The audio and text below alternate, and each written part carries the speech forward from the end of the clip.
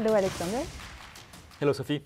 Thank you for taking the time to share your 2024 perspective with us. So we all started 2023 with the idea that the US were heading toward a recession. It eventually didn't happen, as the economy grew by 2.3%. Do you think it's more likely to happen in 2024? Short answer is no. In 2023, indeed, we moved away from a recession.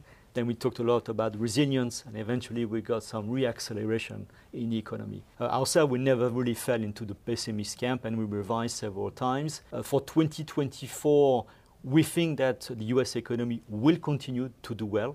We have expectations of 1.2% growth for 2024. That's above consensus. And the main reasons being that the US consumer continued to be very resilient at a time where the employment market is also very resilient. And the last data in the inflation in the US were quite reassuring, and markets are now pricing up to 4 rate cuts for this year, for next year. What's your view on the calendar in the US and in Europe? Indeed, we have a disinflation process that is in place now for about a year. We have an economy that is cooling down, so it's the perfect Goldilocks scenario for central banks. For 2024, we expect the Federal Reserve to cut between 75 and 100 basis points, but importantly will be the timing, and we think there will be a possibility to start cutting already in the second quarter for the US. As far as the ECB is concerned, we have changed our mind.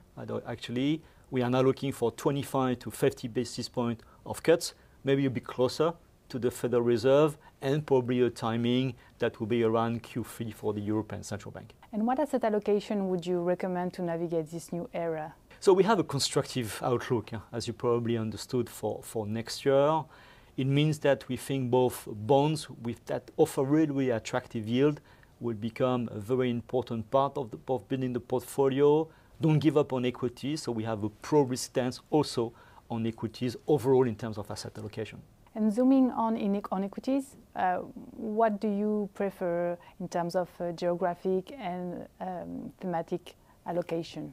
So in terms of geography, the US, it remains where the leadership is, both from a growth perspective, but also this is where technology, we think that artificial intelligence will be an important driver for the whole market. On the other side, emerging markets, which have been certainly under-owned by global investors. 2/3 of world growth is coming from emerging markets. Profit growth is also very, very strong. So we think it will be very, very important also to remain exposed to emerging markets. And then in terms of sector, we think that particularly the energy transition sector that had a bad performance actually in 2023, with the expectations of rate cuts in next year, that's probably a great opportunity as well to look at. And to conclude, in terms of safe haven, which one would you pick and choose to navigate better this market in 2024? So I see the 3 usual suspects. We start with the Japanese yen, which by definition in a currency remains a safe haven currency. Nevertheless, that will be much more dependent, I think, on how the Federal Reserve is likely to cut rates than the Bank of Japan. Secondly is gold. I think gold benefits from this structural demand, particularly for banks, from central banks. They bought about 800 tons of gold this year, and we know that during risk aversion episode, gold is favored.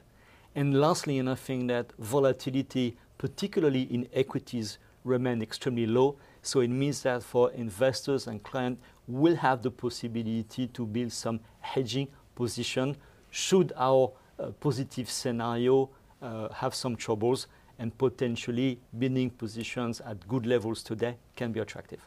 Thank you very much. Thank you, Sophie. And let's buckle up for 2024. Indeed.